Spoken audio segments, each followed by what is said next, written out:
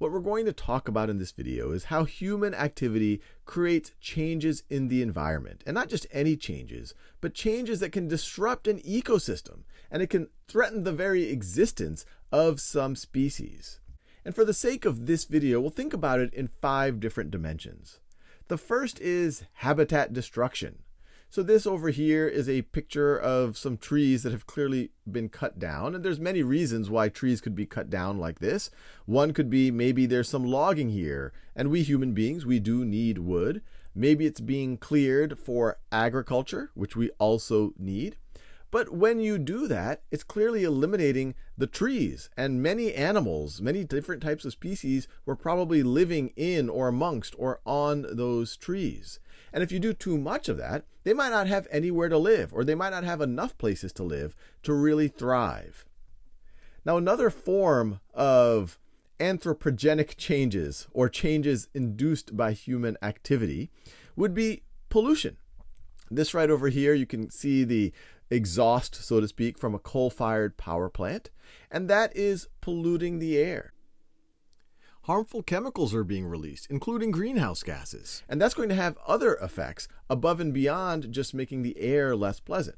But pollution isn't just about harmful chemicals going into the air. It could be about harmful chemicals going into the water. It could be runoff from irrigation or some other type of chemical. You can even have noise pollution. And you might think of that as an annoyance, but it can actually disrupt how certain animals behave. In fact, it could raise the stress level, which can change the biology of animals in subtle but important ways. Another dimension in which we humans are affecting ecosystems is by introducing species to places where they might not have been before, especially what's often called invasive species. So this is a picture here of nutria, oftentimes referred to as nutria rats. I was born and raised in Louisiana, and there are many nutria in Louisiana. And they did not come from Louisiana. They came originally from South America. They were brought to the Gulf Coast, to the southern United States, for their furs. The demand for their furs did not keep up, and these nutria escaped. And now they are everywhere. And you might just once again view that as an annoyance, but they start overpowering other species. They are competing with other animals for the same food, for the same niche in the ecosystem. Nutria are also infamous for eating the plants that hold together the soil in the wetlands. And so the more that they do that, the more that that soil gets eroded. And then you have issues like habitat destruction. You have fewer wetlands for other species. Now, another dimension is overexploitation. So this is a picture here of what's known as trawling, where you take a big boat and you have this huge net, and the boat goes while the net is just grabbing all the fish in the water. And these dots here are all fish, and actually it extends out here because the net is bulging outward like that. And you can see it's a very efficient method of getting fish, but you could overfish. If you take too many fish out of the ocean, you're not going to have enough to reproduce and keep the population going. And even though you might get a lot of cheap fish very efficiently in the short term, in the long term, the fish might go away. All of these, as you can imagine, connect in many ways. And a 5th dimension we could talk about, although it's very related to pollution and even deforestation, is climate change.